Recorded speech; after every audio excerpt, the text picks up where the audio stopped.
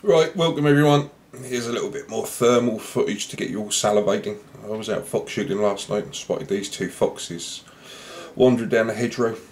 Didn't have an idea on distance, to be honest. I thought about 500 metres away. Went up there this morning with a rangefinder and sat and had a look. There's 774 metres when I first spotted them. Believe me, you could spot them a lot further out. Clearly tell they were foxes mooching along there, completely ignoring me, having a whale of a time. In any case, sat there patiently and waited, and they come onto the field where I wanted to shoot them.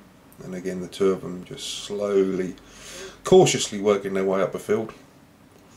And then the lead fox, the one in front, disappears behind this big oak tree. And ironically, that oak tree is where I'd sat on two previous occasions hoping to catch up with these foxes. And the first one disappeared and came out the other side of the hedge exactly where I'd hoped. So I then start calling with the Fox Pro caller. I'm using a distressed rat call, very quietly, that, as you can see, catches the fox's attention and actually walks straight out directly to the caller.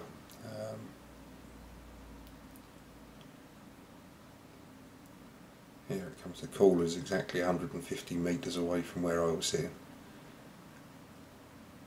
and he's now at the caller. He's sat with his nose virtually touching the caller.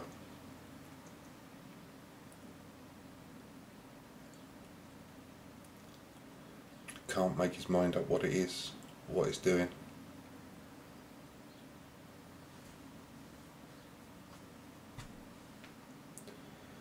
So then he decides he'd have a wander off. I'll answer a couple more questions while I'm sticking on the thermal. Right in the middle of the picture, you should just pick up a heat source. Now that's a deer actually inside the woodland. And again, when a range found it this morning, that's 446 metres down to that wood. So that does answer some questions. You can see by the little video footage in the bottom right hand corner, there's quite a thick hedge line to the woodland, and you can clearly identify. And also, if you look, there's two foxes in the field above. And I'll grab some nice footage of a muntjac. This muntjac's only about 60-70 metres, I guess. Didn't bother range finding to where it was.